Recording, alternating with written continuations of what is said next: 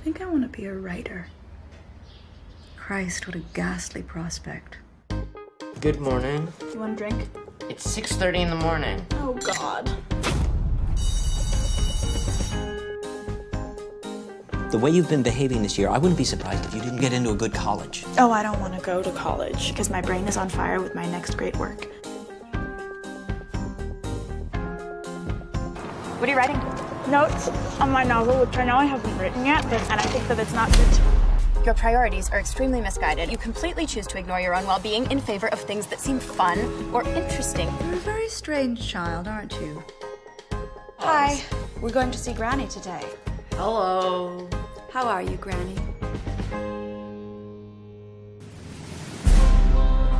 It was your grandmother's wish that you inherit $5 million. What? To be put into your college fund. What if I don't go to college? Well, then the money will go to charity. What charity? Dogs. Jesus.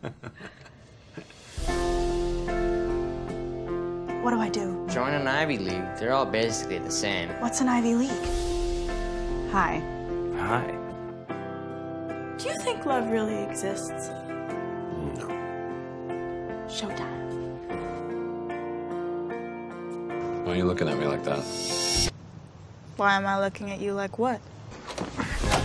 I am trying to help you create your future. I think giving me 2 weeks to decide what I wanted to do with the rest of my life is an incredible amount of undeserved pressure. Bad fight you had there, huh?